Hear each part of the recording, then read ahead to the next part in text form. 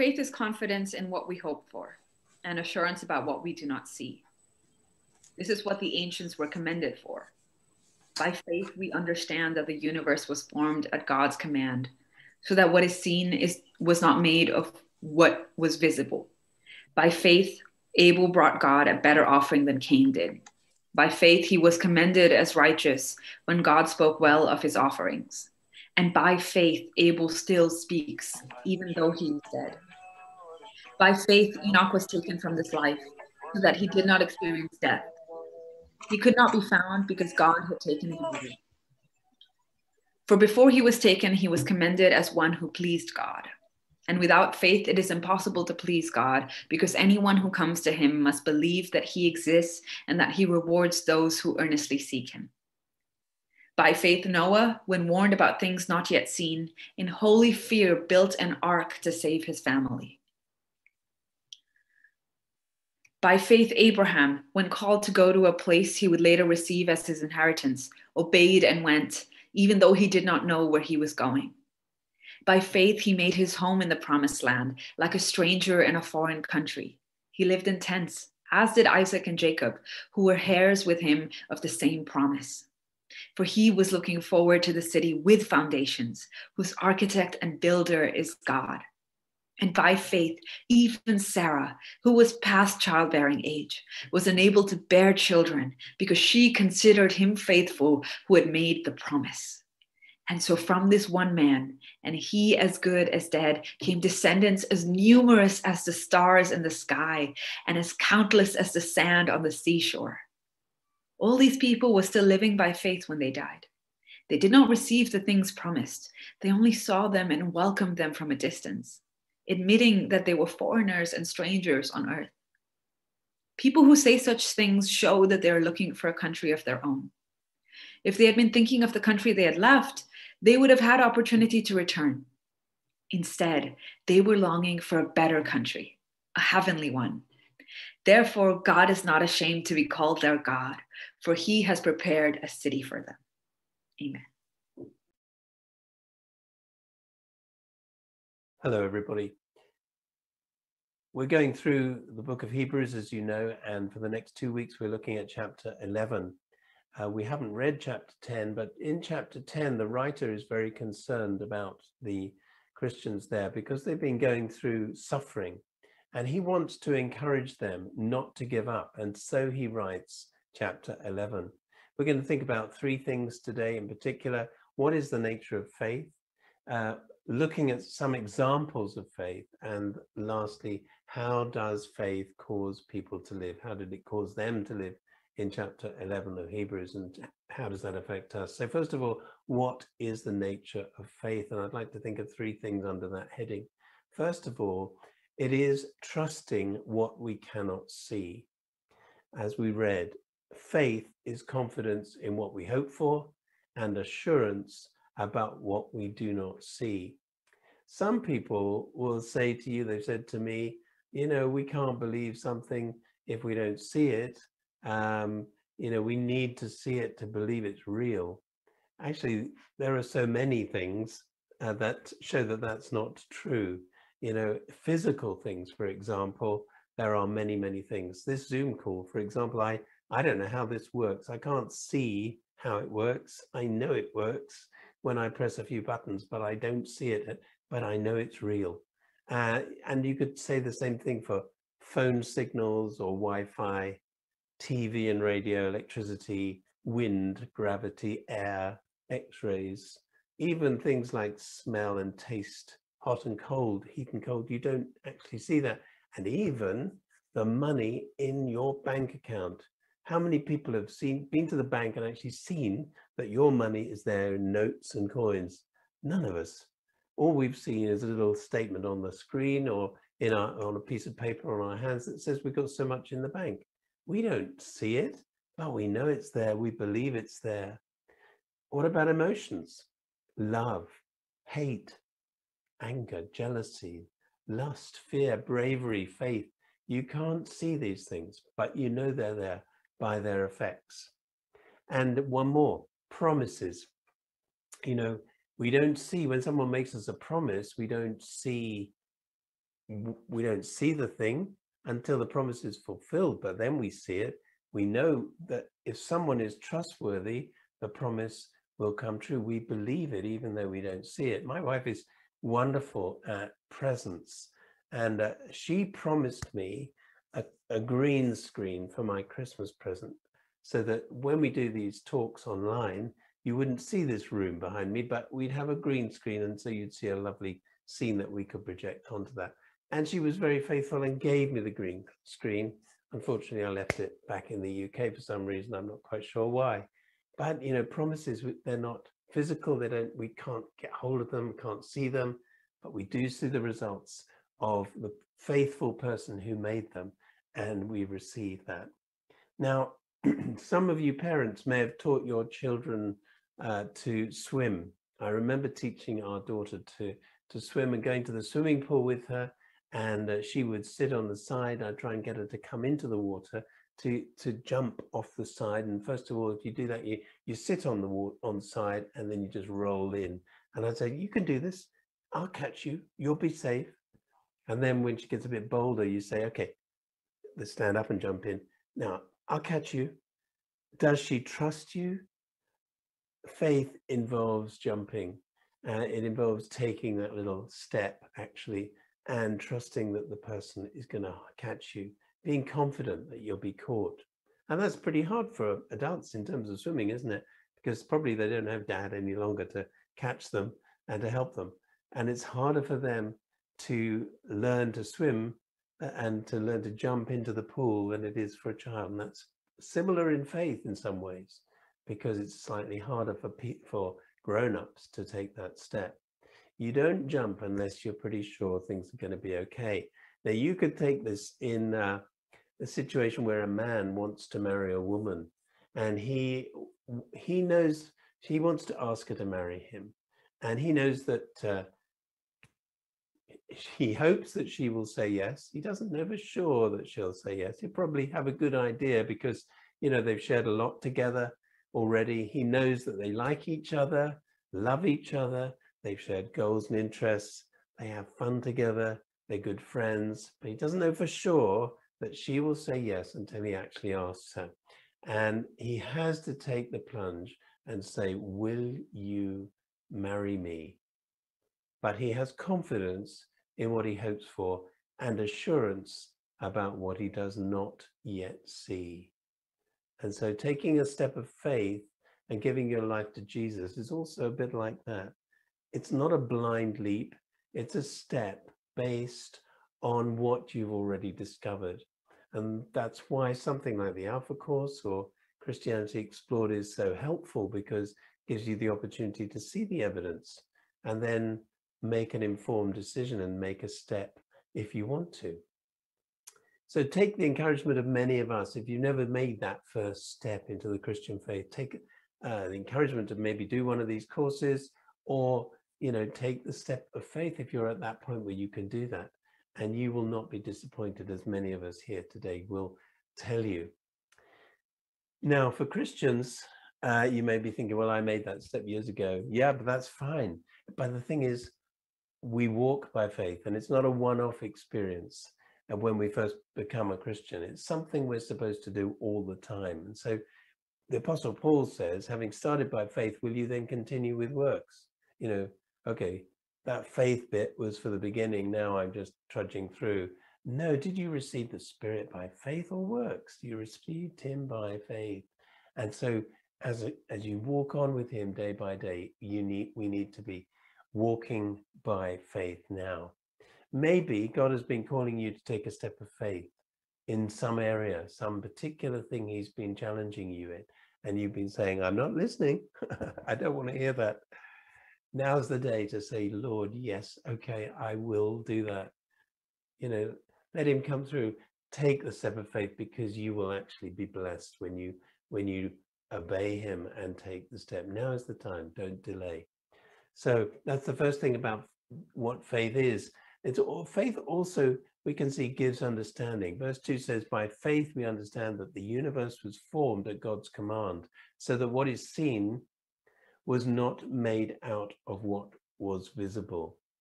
In other words, think everything was made from nothing. God made it, and we believe that, and it's the faith that gives us understanding. In Romans, Paul uses almost the reverse type of idea. So he says, for although they knew God, they neither glorified him as God or gave thanks to him, but their thinking became futile and their foolish hearts were darkened. In other words, even though they understood at the beginning, because they disobeyed and they didn't do what was right, they didn't glorify God or give thanks to him, their understanding became confused and darkened. It's actually, faith gives understanding. And when we don't have faith, we don't have proper understanding. And so we make a step of faith, and then we begin to see things which have never been quite clear before. That's why there's that wonderful line in the hymn Amazing Grace: I once was blind, but now I see. And there are many things that are complete mysteries to someone outside of the Christian faith, which when they actually become a Christian, become clear, and their spiritual blindness is removed. The amazing nature of God's love, the way the Bible speaks to us, and many other things. These things only come as we start our life with God. So faith gives understanding. And then thirdly, faith is incredibly pleasing to God. Verse 6 says, without faith, it's impossible to please God, because anyone who comes to him must believe that he exists and that he rewards those who earnestly seek him. Why? Because we were made to trust our Creator. And so this restores how things were meant to be. And when we see Jesus' life in the New Testament, he's constantly commending faith, doing miracles for people who are sick according to their faith. Of course, when we see the centurion, you remember the story of the Roman centurion who sends people to Jesus and believes that Jesus just needs to say the word and his servant will be healed. And Jesus says, even in Israel, I've never found such faith as this.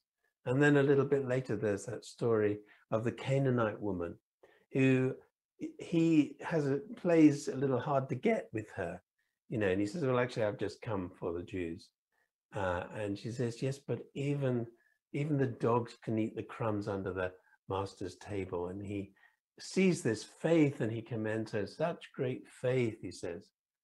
And she goes and her daughter is healed. He commends faith. He wants faith. And similarly, he's appalled at unbelief.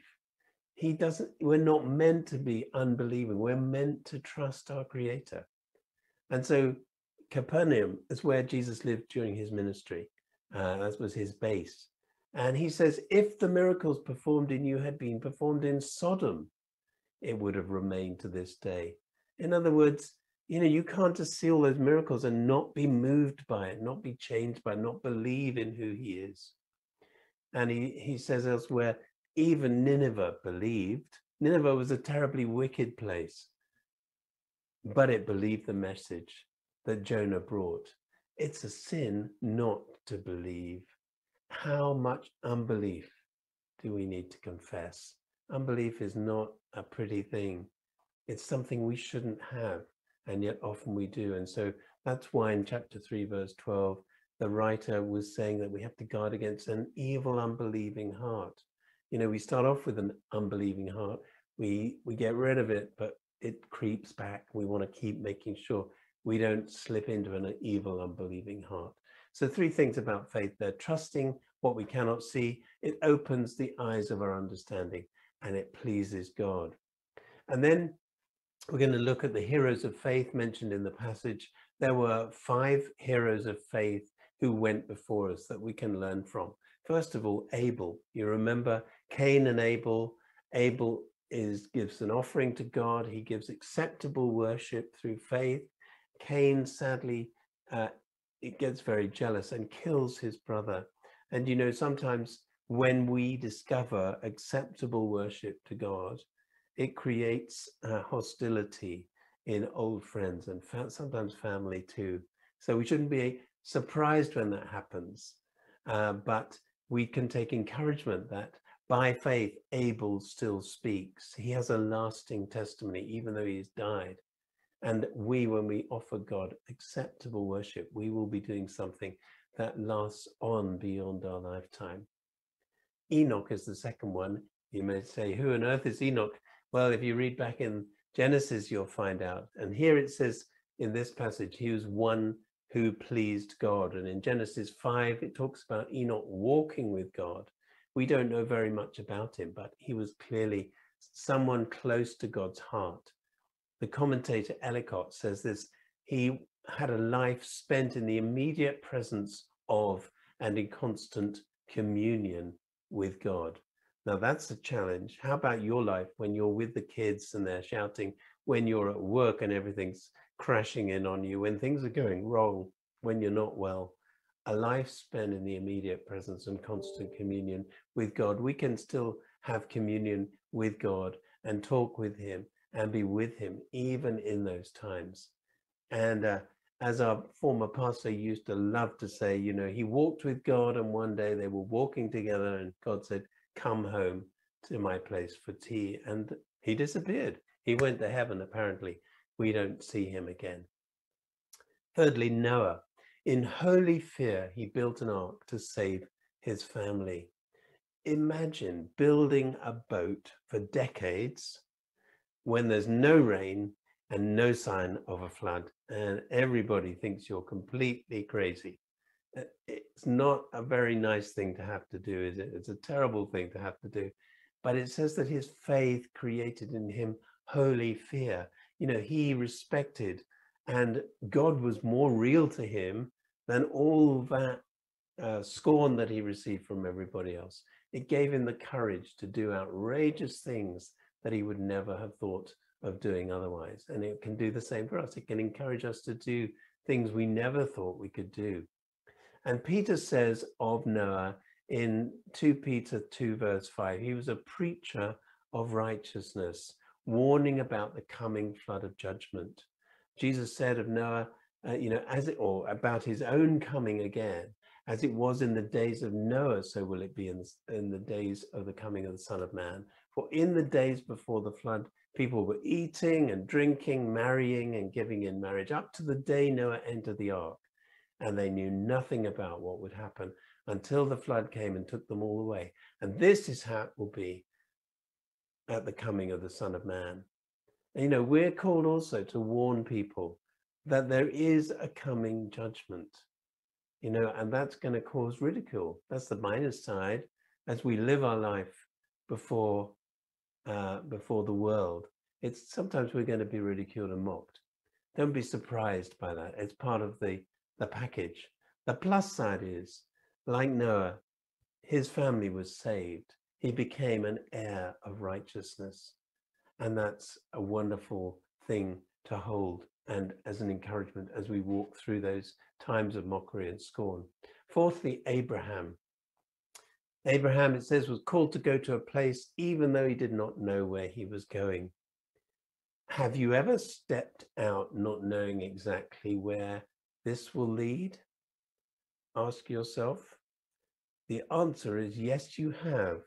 If you're a Christian, when you decided to follow Jesus, you made that step. You didn't know where that was going to lead exactly.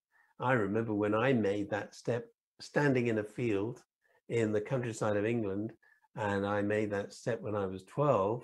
I didn't know where it was going to lead. I didn't know I would be here today. I had no idea what that would lead to, but I took the step because it seemed like the right thing to do. What about you today? You know, are you listening to God? Because today he's still speaking and he's still calling us to take further steps of faith with him.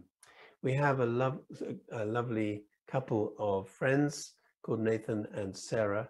They are in their late 20s, middle and late 20s. He is an architect. She is an artist. She has first-class degree in languages, and they have a 9-month-old baby. About a month ago, they went off to Burundi. If you don't know anything about Burundi, never heard of it, it's a tiny country in the middle of Africa, landlocked. And on most scales, it is regarded as the poorest country in the world. In one scale I looked at, it said the average income per person is $264 a year. Okay, compare that to Switzerland, the average income, $81,867, okay, compared to $264 in Burundi. Why would two well-qualified, able young people decide to move to the poorest country in the world in the middle of a pandemic with a baby? What a crazy thing to do. They were called to go to a place, even though they didn't know completely where they were going. They knew they were going to Burundi, but there are many adventures ahead of them in terms of what they're going to do as they serve God and seek to share his love with the people in that nation. That's the sort of thing that it will lead you to do. And then fifthly, Sarah. Sarah, it says, was past childbearing age. She was unable to bear children because she considered him faithful who had made the promise. Now we can take some encouragement from Sarah, because when you read her story in the Old Testament, you find that actually she wasn't quite so faithful at the beginning when she first, was challenged about this, but she became it. Remember, she was 90 years old, says Genesis 17:17, and she had hoped for many years she would have a child.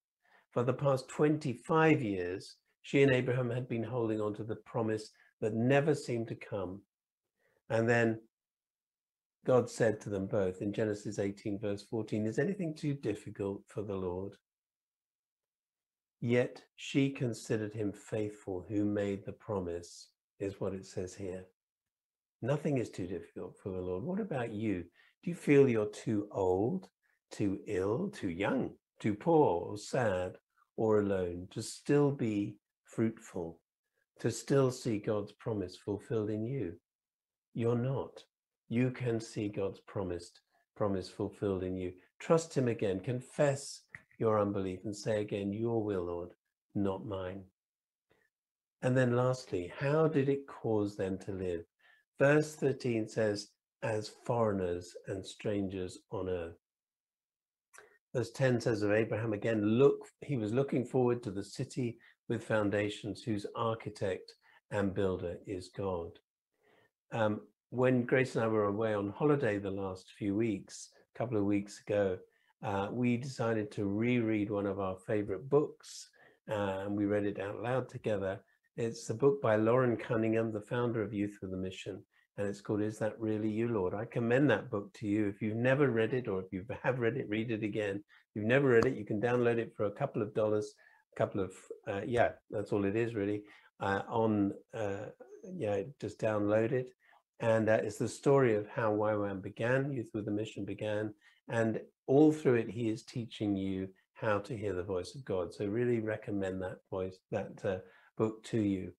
And he says, after years of marriage, living out of a suitcase in tents and schoolrooms and camps, he tells his wife that they are finally going to have a permanent home.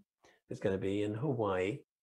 And they buy a completely dilapidated, rat-infested former hotel, which is going to become the University of the Nations. And he says this: we'd been married for 14 years. We didn't even have a car or furniture of our own. Since coming to the Hawaiian Islands, Darlene and I and the children had moved 18 times, 18 moves in 3 years. How and why would you live like that? Because you're looking forward to the city with foundations, whose architect and builder is God. Now, not all of us are called to do just what he did, but many of us are, of course, here in Switzerland, we're actually foreigners and strangers, just as it says in the passage. And as we called it in when we went through 1 Peter last year, as he calls it, resident aliens. You know, many of us are resident aliens in Switzerland. David Guzik comments about resident aliens. He says they should stand out. And he says the way they talk, the way they dress, their mannerisms, their entertainment, their citizenship, their friends, all speak of their native home. If someone is the same in all these areas as the natives, they are no longer temporary residents. They are permanent residents. Christians shouldn't get green cards for planet Earth. In other words, this isn't our home. We don't want to put too firm foundations down because heaven is our home. We're passing through here. And you know, Switzerland is a very comfortable place, isn't it? It's a very nice place to settle down. Let me ask you, have you settled down? Are you no different to everyone else? Or are you still as keen to follow God as you were when you were 18 years old or when you first became a Christian?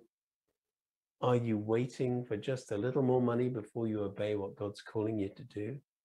Are you waiting for the kids to grow up?